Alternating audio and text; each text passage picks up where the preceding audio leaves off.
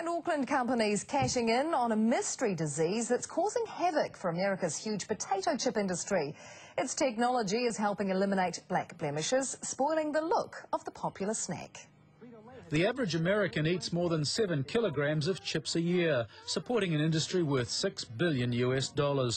So when some chips started going black, chip makers sent suspect potatoes back to growers. This customer we're working with, they can have anything up to 10–15% of their crop affected.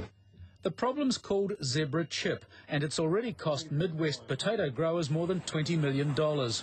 And while scientists desperately try to find the cause, an Auckland company has won a multi-million-dollar deal to make sure American chips look good.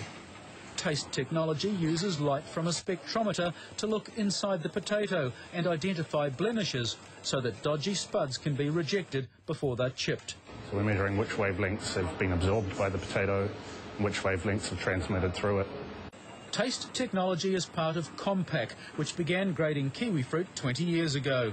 Its precision systems can now sort fruit and vegetables by size, shape, weight, colour, even taste. Equipment's been exported to 22 countries so far, and one giant Californian pack house has 40 Compaq lanes, sorting 24,000 fruit a minute.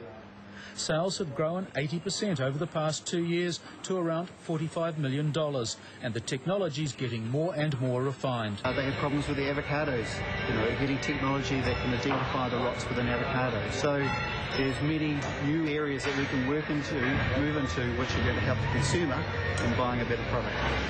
And as pack houses become more automated, growers could get to the stage where they no longer face the problem of importing seasonal labour.